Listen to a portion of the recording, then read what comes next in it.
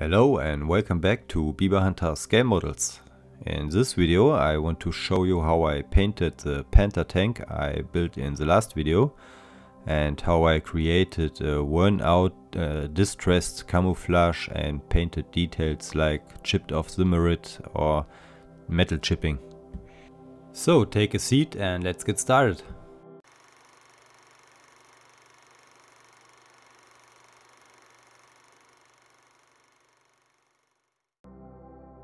Okay, this is where we left after the last video, and I could upgrade the running gear a bit because a friend of mine printed me some more detailed running wheels and some hubs for the running gear. And I added some small shell impacts or bullet damage to the tube because it was too clean for me. For better handling while painting, I disassembled everything and removed all loose parts. And before I started painting, I washed the whole model and every piece to remove dust from sanding, grease from my fingers and make sure the paint adheres well to the model. And I made it very carefully, obviously. I then placed every part on a toothpick or a cocktail stick, either by gluing or sticking. And because I don't have a fancy scale model holder, I used some screws and nuts for the hull and the turret. Here I glue the nut to the turret so I can remove the screw if needed and place the turret on the hull. And with my DIY scale model holder and everything placed on something, I could finally put the first paint on it. But first, metal primer. Because I used a lot of photo etched and metal parts on this model, I wanted to make sure the paint adheres well to the metal. In the past I had sometimes problems with paint chipping off from metal parts, and I wanted to give the metal primer by Tamiya a try here for the first time. And so far I can say that I have no problems with paint chipping off and it worked out pretty well. And because I didn't want to touch all the small and tiny photo etch parts with a brush, I decided to apply it with my old airbrush, and it worked out pretty well too. Just in the cup, undiluted, and here we go. Because I wasn't in the mood for a 3-hour airbrush priming session, I went the lazy way here and used Vallejo's rattle can primer. You can achieve excellent results if you apply it carefully and don't flood the surface. Then it was finally time for the first paint, and I started by applying deck tan on all Zimmerit surfaces. This will be the foundation for the later distressed and worn out surface, and a lot of chipping medium will be involved in this process. My plan here was to avoid post or pre-shading and try a different approach to this, and I was somehow hoping to maybe find a better or more effective way. Now looking back, I wouldn't say that this is a very effective or time-saving way, but the result was very interesting to me and I'm looking forward to show you the process. In the next step I grabbed me the later base paint, the dark yellow, and lighten it up with a lot of white until I get a really bright yellow. And with this mix I then sprayed every metal surface.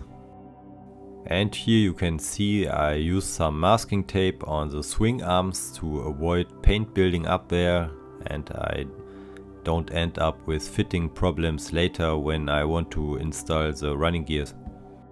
I only used it while I was airbrushing and I removed it after I finished the airbrush stage. To avoid unnecessary overspray, I gently painted smaller pieces by brush. I just felt that this was a more easy way using a brush here than being very extra precise with my airbrush, and this could also save me some time maybe.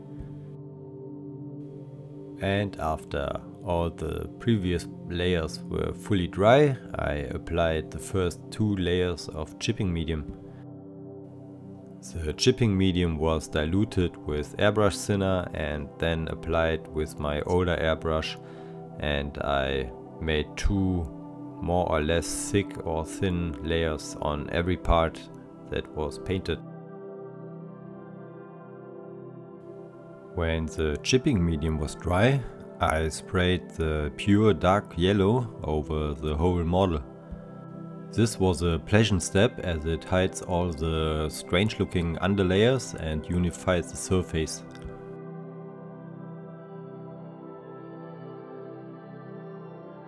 And here again all parts like the side skirts and the wheels were painted in the same way. Then it was time for the first chipping effects and to bring some optical interest into the surface. When the dark yellow was completely dry, I reactivated it with a soft brush and water.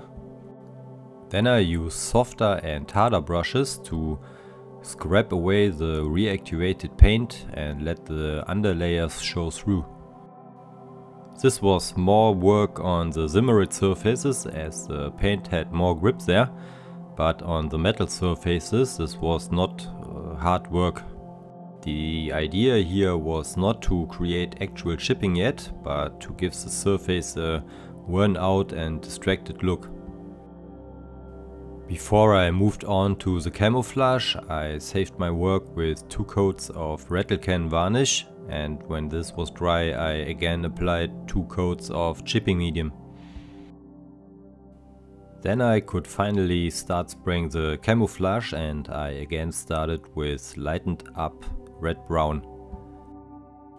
I sprayed the camouflage using some reference pictures, but without any liquid mask or masking in general. I used liquid mask on earlier work of mine, and although the result was very good, I needed almost 2 days to peel the stuff off. So I was hoping to be a bit more time effective here and maybe create the look of a field applied camouflage without the sharp edges. And as you can see, I'm already spraying the lightened up dark green and always hoping to make a pattern that makes somehow sense. Thanks to the chipping medium I could remove some overspray and rework the shape of the camouflage where I wasn't happy.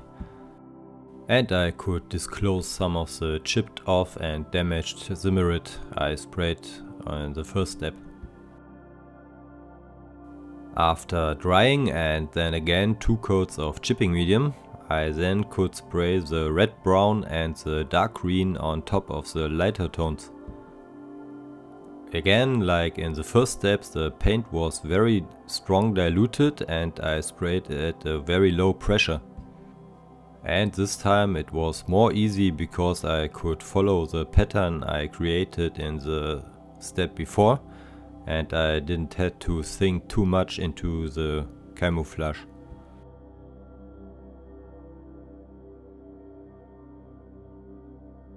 And again, after the paint had time to dry, I reactivated it with water, and you can already see that the paint reacts with my water brush because it was sprayed so thin. I had to be very careful and gentle here to not remove the dark coat completely and end up with just the lighter one. But I could already see that I was heading in the right direction and I liked the result, and I guess all the steps and all the work were some kind worth the effort. I said it in the beginning of the video, this is maybe not the most effective way to spray and create a camouflage, but I like the result and the lighter paint shining through the darker coat, and in the end it was a good experience to work this way with all those coats of chipping medium. Of course you can achieve similar results with using cheaper hairspray, but it turned out to be less controllable to me, and the combination of Tamiya Paints and chipping medium turned out to be the best approach for jobs like these. At least for me. I wasn't really happy with the look of the green spots because they turned out too grayish for me. So I mixed me a bright green glaze consisting of paint, some airbrush thinner and a lot of retarder. This was then applied in two very thin layers with an almost dry brush to not flood the surface and all the details. And with a soft brush moistened with retarder, I could then blend the paint into the surface. I didn't use water for this mixture because it would dry too fast and leave some tight marks, and by using retarder and airbrush thinner I could avoid exactly this.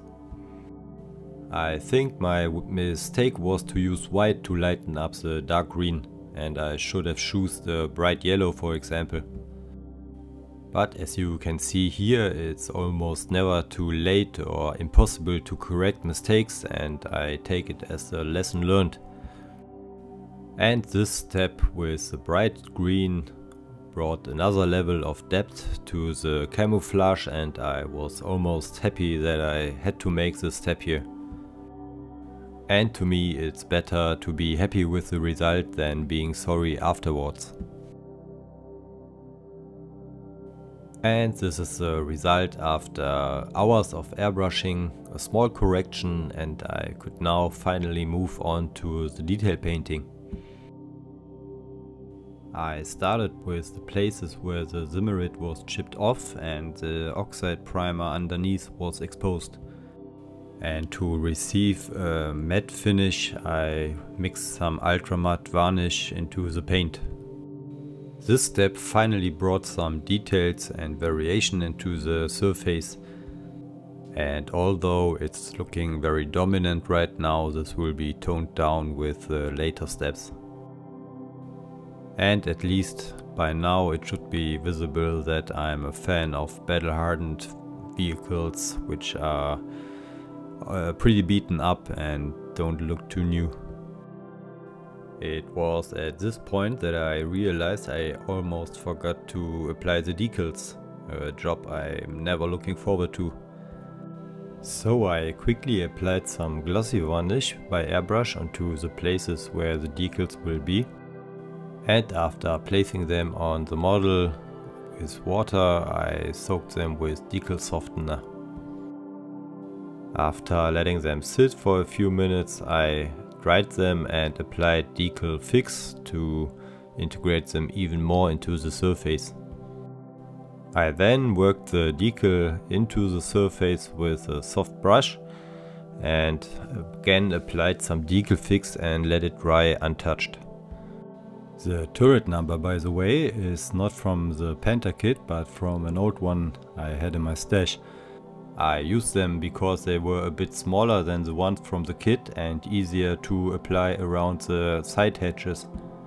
And because this vehicle is some kind of fictional in every way and the numbers will be almost completely hidden by the spare tracks, this was a compromise I can live with and sleep at night. And here I'm trying to apply the Balken coils around a shell impact. After the decals had time to completely dry, I applied 2 coats of satin varnish. This coat has 2 jobs. The first job is to protect and seal the decals and integrate them even more into the surface. And the second job is to create a nice smooth surface for later oil and enamels. It's much easier to blend oils and enamels on a glossy or satin surface, and because I don't want a glossy surface I use satin varnish here. And this is the result, and I think it's good enough to be hidden under the spare tracks. Now I could start to refine the places where the Zimmerit flaked off. And I here use deck 10 to outline these areas and imply the edges of the broken Zimmerit. The paint was also diluted with retarder here, and with a retarder moistened brush I could then blend the paint into the surface and remove areas where too much paint accumulated. Bigger areas like the fenders or the back storage box were a bit more tricky, and I tried to imply a pattern with more or less leftovers from the Zimmerit. I then tried to recreate the pattern that was left by the flaking of Zimmerit square tiles, and these leftovers of the square tile pattern were mainly painted in the bigger areas where the oxide primer was exposed. I again got my inspiration here from Uncle Nightshift's Jagd Panther because I liked his result, and I tried to create my own version here. To create some random Zimmerit chips, I used a sponge and very gently touched the surface here and there and tried to highlight the more exposed and raised Zimmerit areas. And I used a pointy brush to simulate chipped edges of the square tiles and to bring a bit more of a pattern and maybe some sense into the chipping. To be honest, at this point I'm not sure if I'm happy with the look of the Zimmerit surface. It looks very bright to me because of all the deck 10, maybe because I overdid it a bit with all the exposed oxide primer areas, and I hope that will be coming together after weathering and our detail painting, so the deck 10 gets toned down a bit. And to speed up the chipping progress a bit and add some more randomness, I use the speckling method to add random and smaller chips. And any unwanted specks were immediately removed with a moistened brush. Then it was finally time for one of my favorite techniques, metal chipping. I started with the lighter chips and herefore used a bright yellow and lightened it up with white even more. I grabbed me a small sponge, placed it in a self-folding tweezer and unloaded it on the napkin until it was almost dry. I then started to apply the light metal chips on every metal surface by gently touching and dipping the sponge onto it. It's a good thing to start early with this technique because it can be a bit messy, and if you hit any unwanted places you can later paint them in the detail painting stage. And if there were chips that were too big or out of shape, I could immediately remove them with a moistened brush. It's also a good idea to turn and twist the sponge from time to time to not accidentally create a pattern that can result from not turning it. And I here again slightly diluted the paint and applied some more chips by using the speckling method. This again brought some variation and randomness into the sponge applied chips and speed up the whole process a bit. And again, specks that were too big or out of shape or landed on places where they shouldn't land were removed with a moistened brush immediately.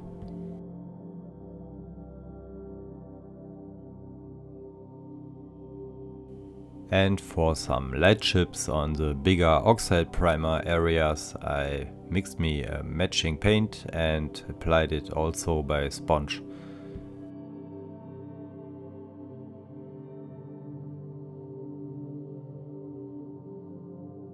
For the metal chips, I mixed me a dark brown paint and diluted it with 3 drops of retarder. My goal here was to mix me a darker brown than I used on the camouflage, so it is at least a bit better to be seen. And with a pointy brush, which was not fully overloaded with paint, I started to fill in the light chips and to highlight raised spots like screws or bolts with the darker paint. This is of course a very time-consuming technique, but it's totally worth the effort.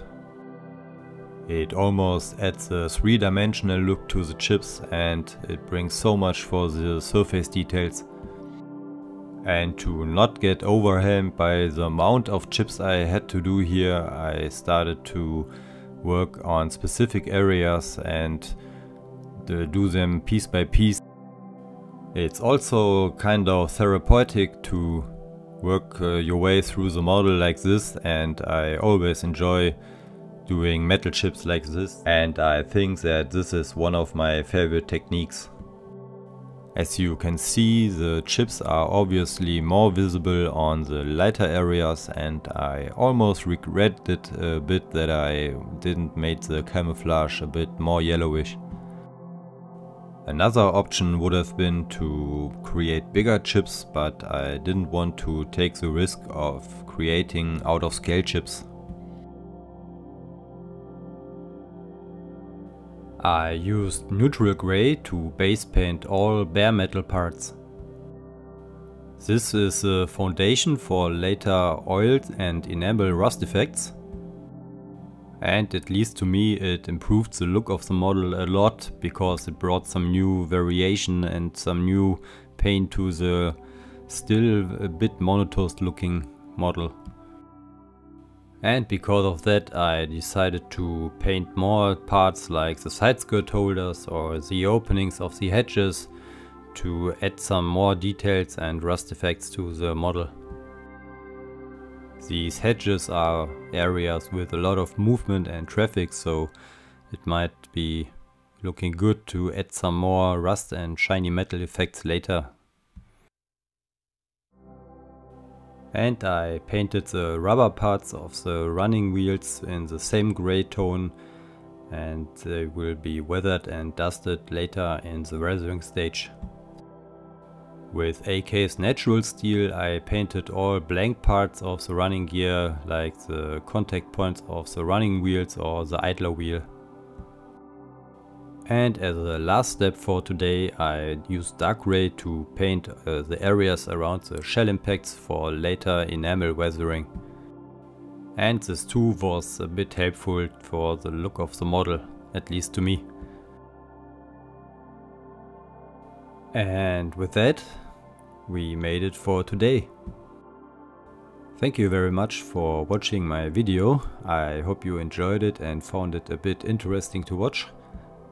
I will finish this video with mixed feelings because I'm not really sure in which direction this model is heading, and I hope after the enamel and weathering stage I will be wiser if I screwed it up or if I'm on the right way. Stay tuned for the next part of this series to see if I screw the model completely or if I can improve it with enamel weathering, a pin wash and painting last details like the big canvas.